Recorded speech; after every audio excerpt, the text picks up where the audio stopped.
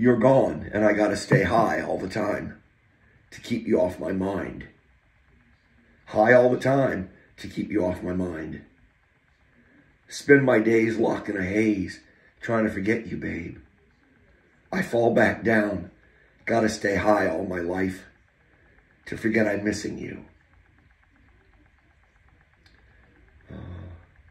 Tove Lo.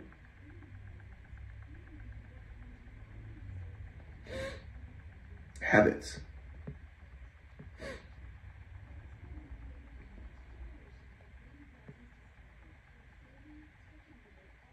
Where are you? And I'm so sorry. I cannot sleep. I cannot dream tonight. I need somebody, and always this sick, strange darkness comes creeping on, so haunting every time. And as I stare, I counted the webs from all the spiders, catching things and eating their insides. Like indecision to call you and hear your voice of treason. Will you come home and stop this pain tonight? Stop this pain tonight. Well, that's good shit right there. Blink 182.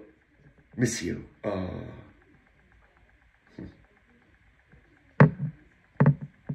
I miss you. Miss you.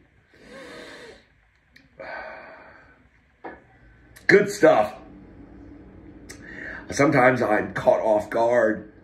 A lot of times I'm caught off guard by writers. I have no musical inclination. I appreciate music, but I don't have any musical aptitude, really. I suppose I could, learn to play a guitar, but I would always be a person playing a guitar. I would not be a musician. But I have been known to put the pen to paper. It seems I have an aptitude there, slightly. I love both of these songs because they really drive home the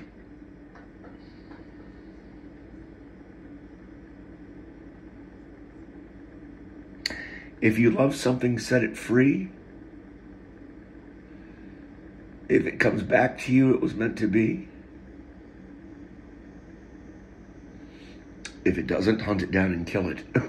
I always like that little added part. Ah, the bruised ego. Rejection.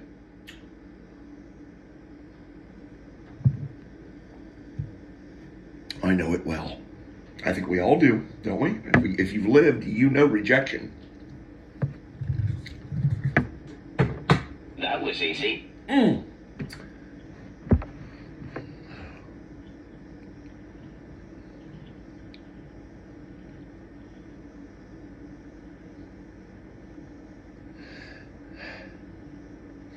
I mean,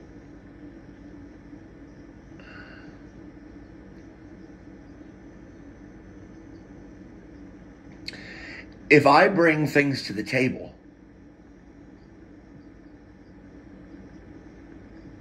in a prospective relationship, and it turns into a relationship,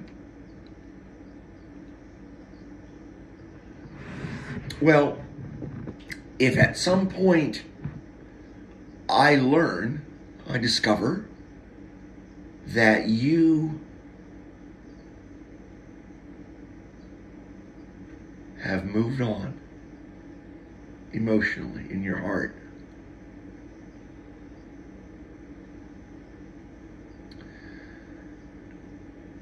does it hurt? Well, yes. If I'm emotionally attached at this point, it does hurt.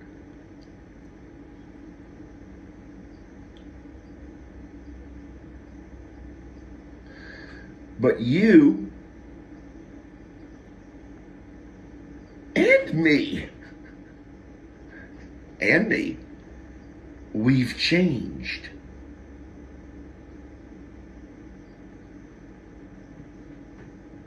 Since we first met, we've changed.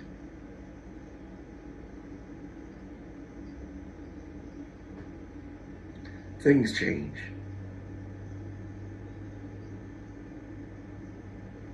People change.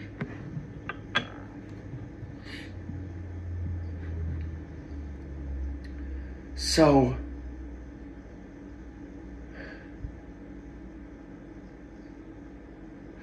I guess there's varying degrees, obviously, of relationships.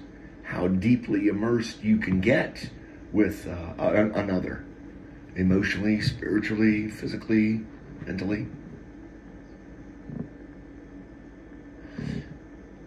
But at some point, one or both of you have changed. One of you certainly has. If you find yourself here wondering about the other person,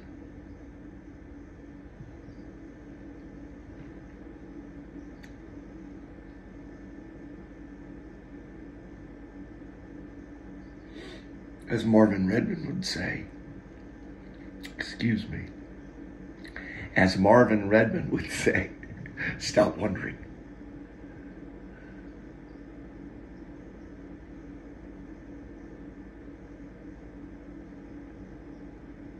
If you have to chase after something,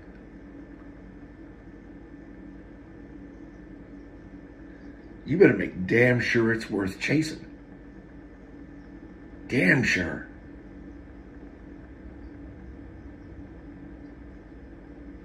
And if you have to chase it,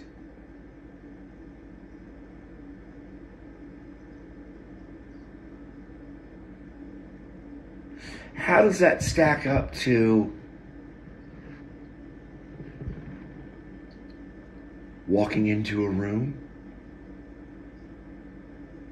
and seeing somebody and they see you?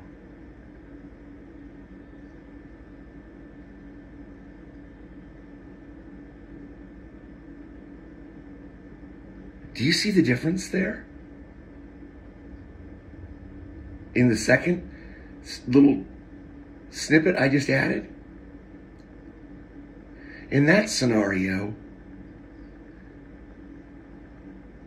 it is highly unlikely.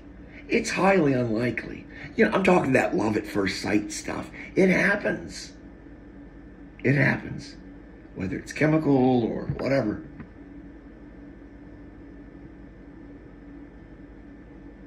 It's highly unlikely that if those two people meet in that scenario, that love American style, the storybook, romance, the love at first sight, and it works, and 3 months later they're married, and,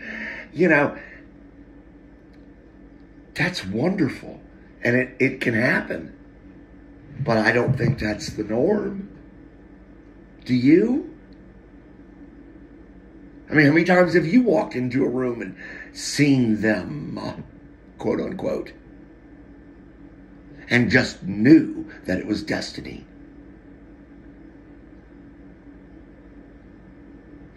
No, most of the time you meet somebody, a prospective partner, somebody that you'd like to get to know better, and you come together slowly.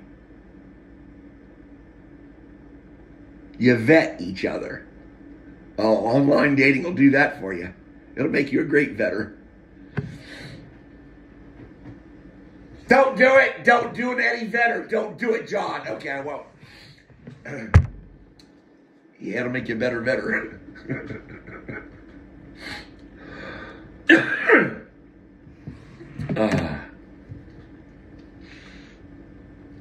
The best thing I can tell you here, if you're younger and you're listening to this, and you find yourself involved with somebody,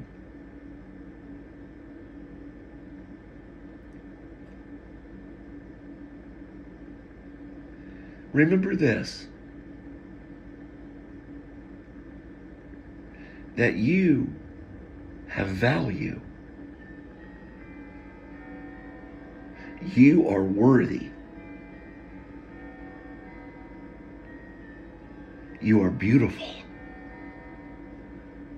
Amen. Yes, Daddy. I am beautiful. See? I never have to chase Daddy. Daddy is always here.